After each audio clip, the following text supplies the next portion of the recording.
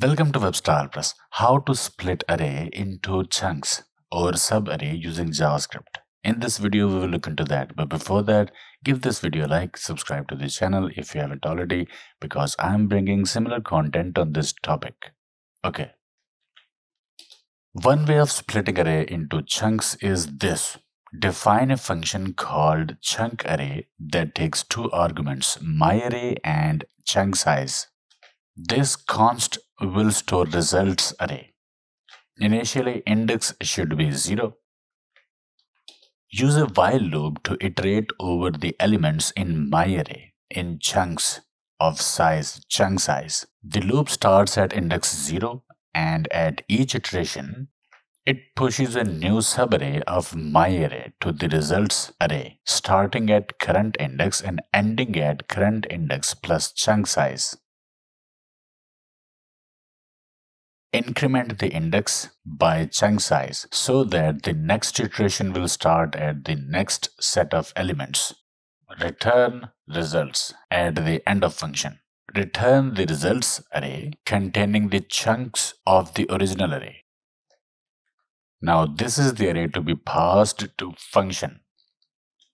In console log, pass the array with array size and it will return array of chunks or array of subarrays. We passed this array to this function, and this argument is responsible for number of items in chunk of array.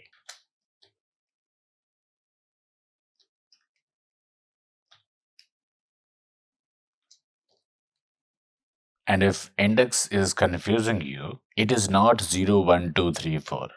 It is like this 0, 2, 4.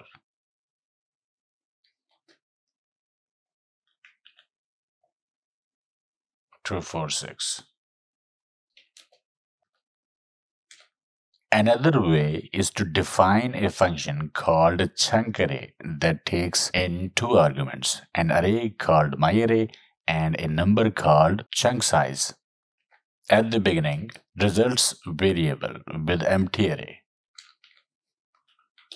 Use a while loop to break up the input array into smaller arrays or chunks of the specified size. The loop continues to run as long as the input array is not empty.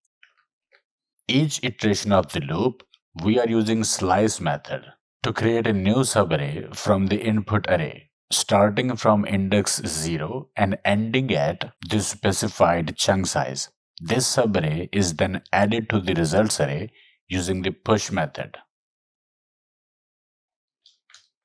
The input array or myArray is updated to remove the just chunked elements by using the slice method again. This time starting at the chunk size index and ending at the end of the array. At the end of the function, we will return results. Define an array called myArray and pass it to chunkArray function to break it up into chunks of size 3 as specified here.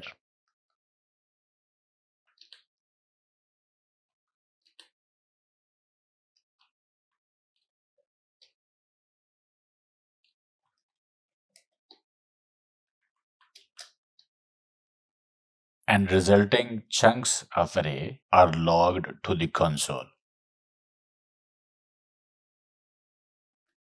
Another way is to define a function called chunkArray that takes two parameters, myArray and size. Define an empty array called results, which will be used to store the chunks of array. Use a for-off loop to iterate through each element in myArray. Inside the loop, create a variable called last, which is equal to the last element in the results array. Check if the last variable is undefined or if the length of the last is equal to the size parameter. If either of these conditions are true, push a new array containing the current element of the loop to the results array.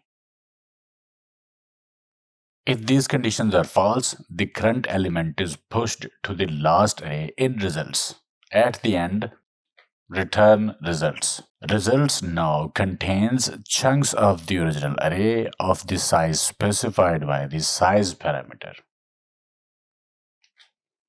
Call chunkArray function and pass array and size to it. And here is the result, chunks of array.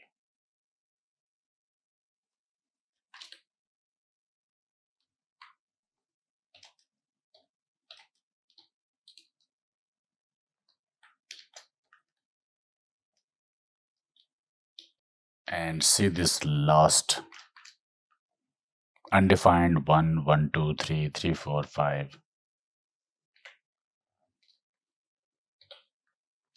Another way is to define a function, chunkArray, that takes two parameters, myArray and chunkSize. Return an array created by the arrayFrom method. It will have two arguments. The first one is an object with a single key value pair that creates an array with the length of the ceiling division of the length of the input array by the chunk size.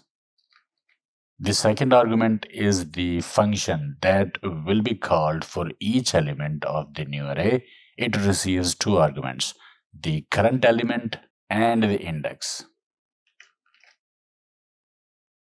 Use the slice method of the input array to select a portion of the original array and return it as a new array.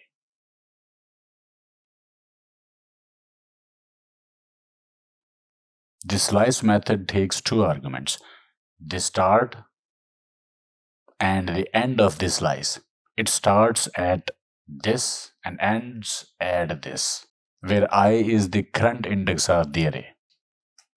Call the function with an array of your choice and size as the arguments. The returning value is the chunks of array. This code is a more concise version of the previous code snippets. It uses the built-in array method to achieve the same results in fewer lines of code. So this is how you can split array into any number of chunks in JavaScript. Okay, I hope it helped. Like, share, subscribe, and I will see you in the next video.